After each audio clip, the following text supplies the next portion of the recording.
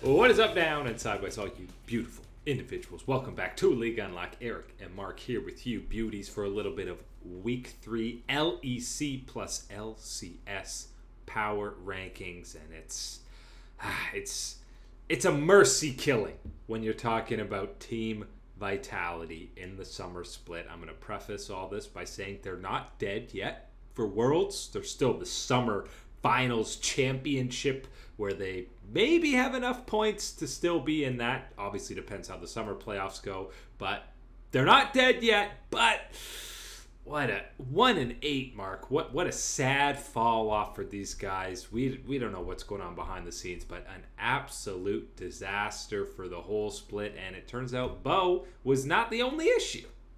No, Bo certainly wasn't the only issue, but that doesn't excuse him from any of the problems that were going on with this Vitality roster. I think nobody is excused when you're looking at where the blame falls on and what happened, what went wrong for this big Vitality team. You look, almost every split, including heading into this one, you still were able to convince yourself and go, okay, I know things haven't worked out. It's been all over the place, but eventually you're going to figure it out, and there's enough talent that this is going to carry it, and you are going to show this exciting, high kill, high octane style in the LEC, and it never happened in this summer split. And we're looking across the board. You're talking about Bo, you're talking about Perks.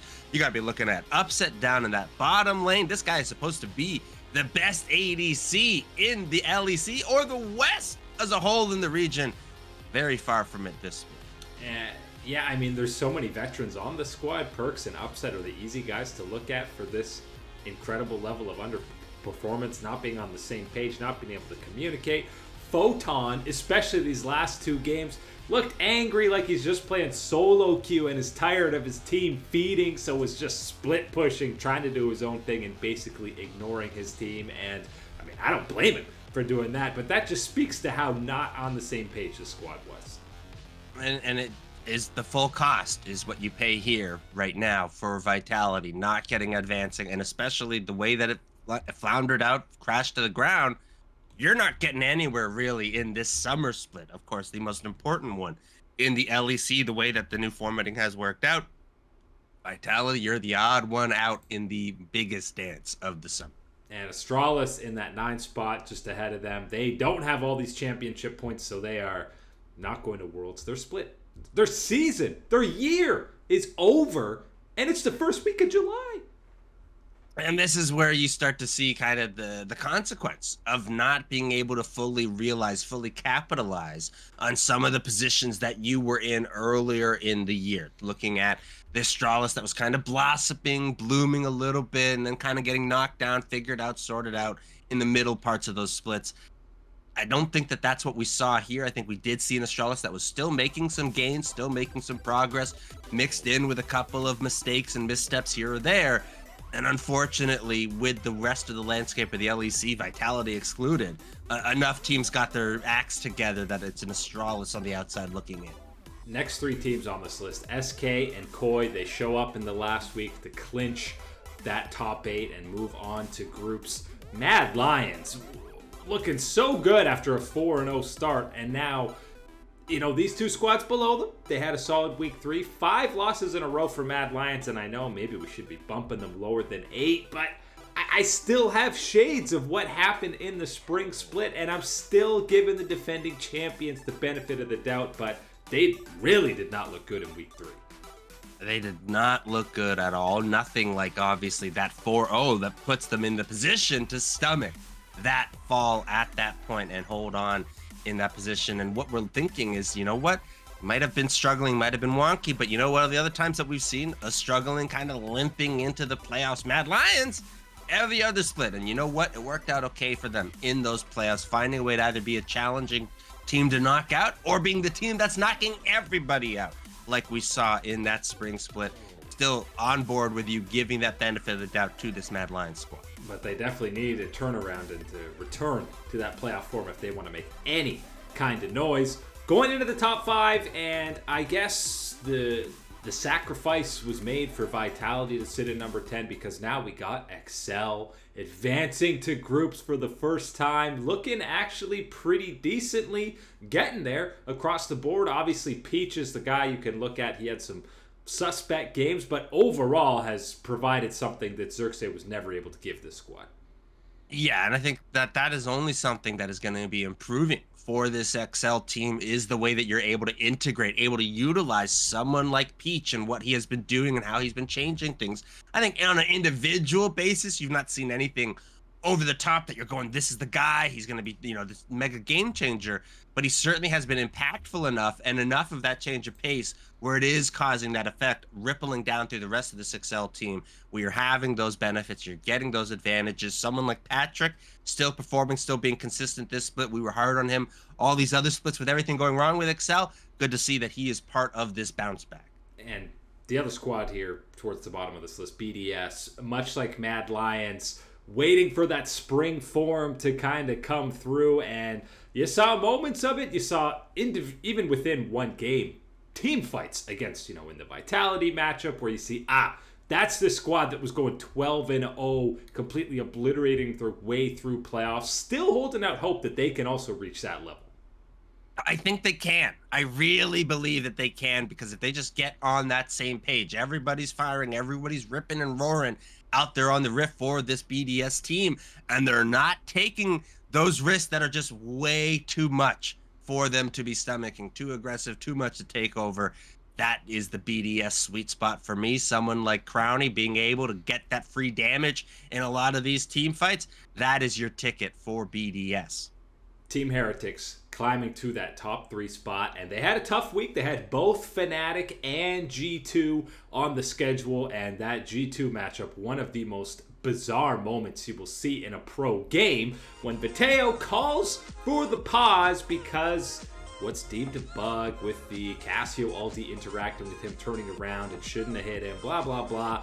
He ends up winning that 1v1 that he lost. But the other kind of 4v3 that goes on, Heretics won the fight before the Chrono Break. They probably get Baron. Who knows how that game plays? You try it again, and G2 ends up winning it. One of these rare cases where the pause actually damaged the team who called the pause. I get it, because it's so juicy to want to take that pause and get that part right and get yourself the 1v1 kill, take that advantage. Yes. It's what you're supposed to do as the individual player in that context. But knowing how it plays out, it was a bait. It was the trap. It is G2. Get themselves back in it, and they find a way to take it through. Still feeling very good about what we're seeing from this Heretics team and seeing those signs. I think there is that one little thing that is nagging you, nitpicking and sticking out, unfortunately, that eyesore, and that is Heavy's gameplay in that top side. There's a lot of room to clean that up and get that into a better, more healthy shape. Even understanding that maybe it could be a weak side, maybe you're not getting advantages, blah, blah, blah. Even understanding that, you can get a better position for the rest of the team then to capitalize and provide their advantages, their firepower in that mid to late game to help close things out for Heretics. It's just crazy. When he came over, we were talking about this guy has all these spicy Tryndamere picks. Can't wait to see him shake up the LEC meta. And now we're saying, get him on tanks. What is the best way we can hide this guy in any matchup? Well, I mean, it's a necessity for this Heretic squad, because certainly looking at not necessarily like the LEC is some big, incredible, top of the line gym for top laners, still getting taken to task by the guys that are here in the LEC. Need to sharpen that one up if the Heretics are making it look a long run in the LEC summer split playoffs. Top 2 easiest ones to do on this board. It's Fnatic. Even though they dropped the finale to SK, we get to see a Xerath mid out of Humanoid that actually looked pretty damn good. And that ain't your solo queue, Xerath. That is the one that is making that damage, getting them stuns, and hitting the ultimate shots. You love to see that. Sometimes you take your time between them, placing them here and there. Other times I tell you, best way to go at it, just rapid fire. Just spam the ultimates coming down. That way you don't even have time to think about where you're going to be going to dodge it out. Humanoid utilizing it both, making sure that it is the kills. Big time advantages for Fnatic. They keep this train rolling. This has been that revitalization that you waited so long for, the Fnatic faithful. You are getting it now. You are having it with Razork, Humanoid, the two players staying through. And then, of course, the changes that have come through in the past splits, and especially Noah and Trimby for this big one in summer, excuse me. That has been where this Fnatic team has truly come alive.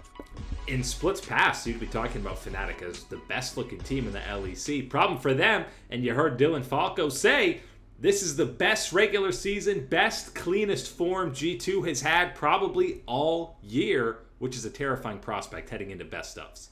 It's crazy because even watching that, even seeing that, and actually even agreeing with that from Mr. Dylan Falco, what I'm seeing on this G2 team, I think they can actually be better. I think that they can be even cleaner in how they're able to take these advantages and pressure them through in the LEC. I think right now, with the way the meta has shaped up, what is available, what are the priority picks, what you can do, this is great for G2. You've got it all across the board. Right now in top lane, you're able to play them in the jungle with Yike. You've even got the meta and plus some, because you're able to break the meta with someone like Yike in the jungle for G2. And then, of course, Caps with all the creativity, all that damage that is available in that mid lane pool. Is good times for G2. It does feel like peak form heading into the team that everyone already fears when you get into the playoff round of things.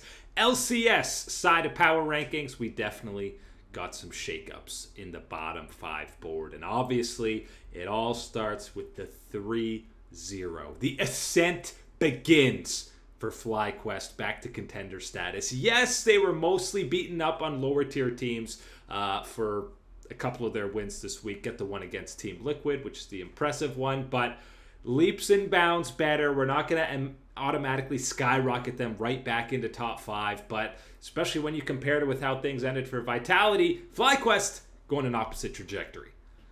A much needed opposite trajectory that the FlyQuest squad is able to deliver on. The 3-0 for the week, rebounding, rocketing back into the direction that you want to be seeing this organization, these players, be able to execute on. And that is what we have seen from this FlyQuest team this week. You're looking at players like Vikla, Prince, guys that we have been very harsh on, demanding that we get some results from them. Spica as well. I think we've seen enough of a turnaround this past weekend to believe that maybe it's not just this is the weekend of the flash in the pan, you get that 3-0.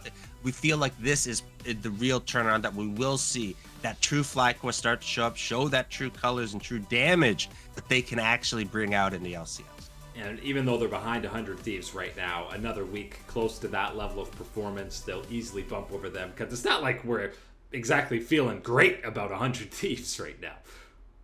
Not feeling great about them, feeling a little bit better than previous weeks and previous days about this 100 Thieves team. I think it still is obviously very clear that no matter what, no matter how quick it's going to happen, it's going to be a progress with someone like Quid in the mid lane, whether that's his individual skill and talent level, his comfort in the LCS, or the communication, or all three of them jammed together into an overstuffed sandwich that is on the plate for 100 Thieves. Still, both of those squads, you feel they've got the potential at least to be a squad. There's sunlight. You're feeling some sunlight. It's not all doom and gloom. Yeah, and for FlyQuest, I mean, there's supposed to always be sunlight. The clouds were the scary part. 100 Thieves, you weren't surprised about it, but FlyQuest slowly getting back up there. Top 5 in the LCS, it's surprisingly the most steady part of the list. We got the same top 5 pretty much in the same order, and you got a squad like Dignitas still holding on to that 5 spot with teams like 100 Thieves and FlyQuest sniffing around the corner. That's my Dignitas boys coming online and finally getting some good things happening in the LCS. And you know what that good thing is? It is that little bit of consistency, a little bit of steady for this team to, you know, be kind of building up yourself. You're still sometimes taking a step back, sometimes taking that step forward, but you are at least overall, when you're looking at these weeks for Dignitas, you are feeling pretty content and pretty much like they are still within this game of whether you see them either rise up a little bit more in this LCS, show us that there is a little bit higher of a gear, or they're going to falter off into kind of that middling zone. That's where we're at. I mean, all you got to do is ride the Dignitas Rich Elawi train in the top lane? Okay. That's the difference, because I think we're starting to see that, you know what? You are not getting LCS Rich. You're picking up a little bit of LPL Rich coming on in delivering these type of performances, the willingness and courage to go out and take something like that Alawi into what he is seeing on that opposite side, which again, a lot of people, a lot of casters, a lot of analysts have been talking about Alawi as one of these options. You got all these melee champions, you got everybody coming on into you. Alawi says, bring it on, and Rich says it so and makes it happen for the Dignitas faith. Ahead of them, Team Liquid, the anomaly, the enigma that is TL. You still have some games that you're left scratching your head, and then they put off this dominant performance against Cloud9 of all teams, and you get excited for this squad all over again. You know us, we're hopium, we're copium, we're always trying to find the positive angle on something, and seeing what from Team Liquid and seeing how they took down Cloud9, that's what I'm choosing. I'm choosing that positive angle. I think the slip-ups, the mistakes are absolutely legitimate things to talk about and worry about and work on if you are Team Liquid. But I am focusing in on how they took to task a Cloud9 team and were able to challenge and optimize and flourish at that point and taking the victory. That's my big one for me, looking at what is the ceiling for this Team Liquid team. If they can get it all together, if they can keep progressing, keep improving, I think that we can see some more results like the ones that we did against Cloud9. And, it was a competitive game against Golden Guardians as well, who's a spot ahead of them, who, again, we've been talking about finding that form. They continue to look real solid, even though they've looked good, and even though EG got absolutely stomped, pumped by Cloud9, the nature of best of ones, it's not enough to panic and all of a sudden put EG down to number 5 or barely in the top 5. They got by Cloud9, no question, so they hold on to that top spot, but we're not panicking for one loss for EG. No, and I think when you are looking at that one, specifically under the microscope, you can see a lot of the areas where, one thing or two things kind of go wrong for Evil Geniuses, and then all of a sudden, you're not really at a position or a state in the game to challenge, to be able to try and be fully judged. It kind of is almost this game over, but we just got to let it play out type of situation is the type of advantage that Cloud9 was able to get for themselves. Of course, there's a negative of having your opponent get to that type of position, and that can be talked about, but still, it is overall, this is the Evil Genius team that nobody had expectations for. Nobody had the idea that they were going to be competing or even offering type of gameplay to the level they are. And I still feel pretty comfortable, pretty good about what they've shown us in the LCS so far. And for Cloud9, I know people are almost, I think, bored of Cloud9 looking like the best team in the LCS. But even though they dropped that game to TL, it's business as usual for them. Really fantastic. That game against EG, they camped the living hell out of bot lane. And Blabber on Kindred is almost always a treat to watch. Blabber showing us that he is consistently top tier. He is the big fish in this LCS pond. That is that Blabber fish. Fudge taking care of business in the top side. Berserker, what else do you really want to say about Berserker? I don't know how clear it's got to be. We've got some pretty good ADCs actually in the LCS. Berserker's just at a whole nother level. He is very clearly, to me, the very best. At one point, we're talking about Prince, of course, and difference levels. And I think he could get back there. There's potential, sure, absolutely. But right now, Berserker is pedal to the metal right on that floor and saying, I ain't letting up at all in this race. I'm number one, my man. And he's number one in the bot lane. He's number one in the LCS with Cloud9. I'll tell you, though, JoJo's going to be angry for this rematch because Amen had his way in that Jace matchup. The Ahri was popping off. So JoJo and EG definitely probably already got that marked on the schedule when they get the rematch against Cloud9. But for now, it's them at the tippity top of the LCS rankings. That is it today, though, for League Unlock. Eric and Mark here with you. Beautiful people. Thanks for watching. As always, we'll catch you on that flippity flip.